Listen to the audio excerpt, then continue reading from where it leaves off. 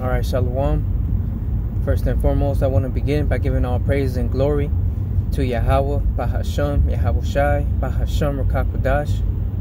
Double honors to the elders and apostles of Great Millstone. And Shalom to you brethren that are pushing this word in truth and sincerity and in charity. I'm the brother Abraham from the camp here in GMS Chicago. Alright, gonna do a quick in-transit video.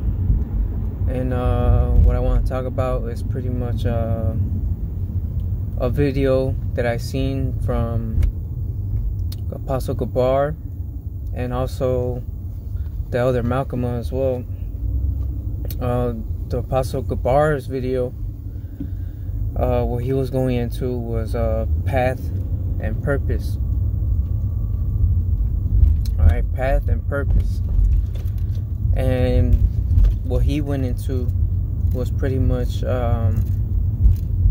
obviously our path and our purpose being this truth and these scriptures. Alright, but he also mentioned that about that whole MGTOW movement and the whole manosphere movement that is pretty popular now, and how all those content creators pretty much tell the men to have a path and a purpose. Alright, but according to this world, alright, according to this worldly view, now us here in the truth, alright, don't have that mentality, because we know what is destined for America, what is destined for the rest of the world. Alright, and the destiny of America is destruction, man. This place is going to be a desert, according to Isaiah the 13th chapter. Alright, this place is going to be nothing but a desert filled with nothing but animals, alright, that live in a fucking desert, man. Alright, from the nuclear destruction that's going to be of this place. Alright, so we're not looking to be here long term.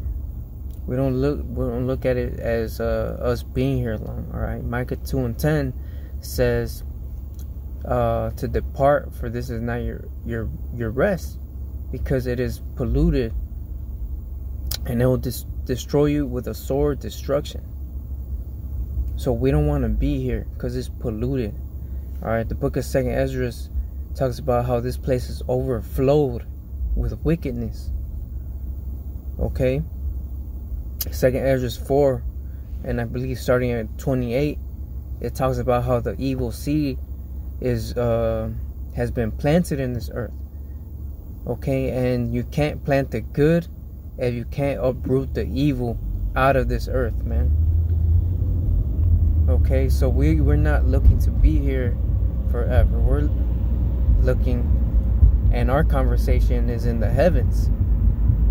Okay, we're looking for a new heaven and a new earth wherein dwelleth righteousness, as it says in the book of Hebrews. Okay, that's what we're looking for. We're looking for the coming and hasting in the coming of Yahweh Bahasham, Yahawashi. Alright, because when he comes, he's going to put all rule under his feet. He's going to take all the crowns from all the kings of the earth, and he's going to be the King of Kings. Alright, and then the earth will be ruled in righteousness. Alright, that's what we're waiting for, and this is our purpose. Alright, the Most High said he hath called you out of this darkness unto his marvelous light, according to his purpose and his will. Okay, he sanctified us to be a prophet, as it says in the book of Jeremiah 1:10. Alright, before you were in the belly, I knew thee and ordained thee a prophet unto the nations. Okay, Isaiah 58 says, to cry aloud, spare not, and show my people their transgressions. Okay, in the Gospels, Yahawashi, the parable, alright, go to the highways and hedges and compel them and bid them to the marriage. Alright, there's a marriage between Yahweh Shai and the nation of Israel, man. Alright, to put your wedding garments on. Don't be found out here naked. Alright, and all that is metaphorical, man. Alright, to be clothed with His knowledge, truth, and understanding. Alright, because wisdom and knowledge shall be the stability of thy times. Alright, not money, not your business, not your woman, not your family. Okay, and that's what the Elder Malcolm's video that I seen as well. Alright, that this truth is our priority, and to not worry about our wives and our family and our children's. That when you focus on this truth as your number one priority, then everything else will fall in order. Okay, but if you're out of balance, guess what? Everything's not going to be in order. Everything's going to be out of order. Alright, there's going to be a lot of hectic things going on in your life. If you don't have everything in your life in order, you got to just have this truth as your number one priority. Alright, everything has to come second. Okay, and you have to show the Most High that through your actions and what you're doing and your fruits. Okay, a tree is known by its fruits. Alright, what kind of fruits does the tree possess? Alright, and produce. Alright, and we know Yahweh Shai, alright, made that tree wither away for not having any fruit. We don't want to be that tree that bears no fruit. Okay? Alright, the Most High is a jealous God. The Most High is a jealous God, man.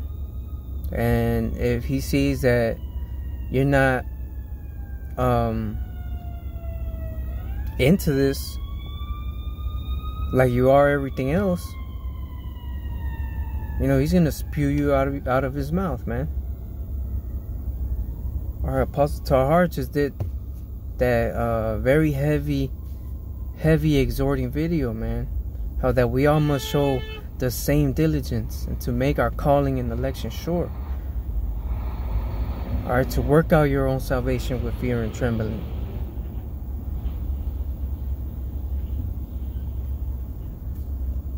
Alright, and it starts with you know, actions speak louder than words. Alright, what are you gonna do about it?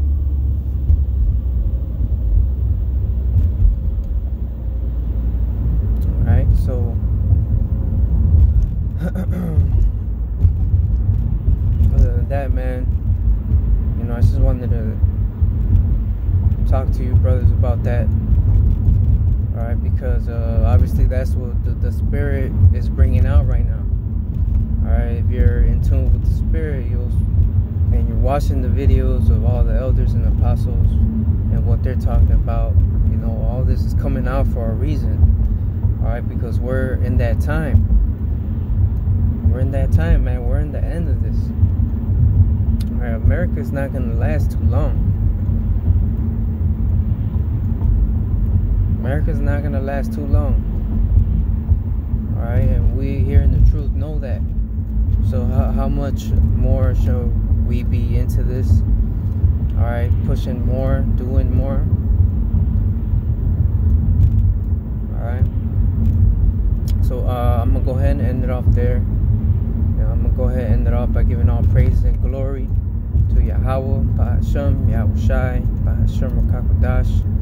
Double honors to the elders and apostles of Great Millstone. Lord willing, it was exhorting and uplifting to you, Akim. Until next time, I say shalom.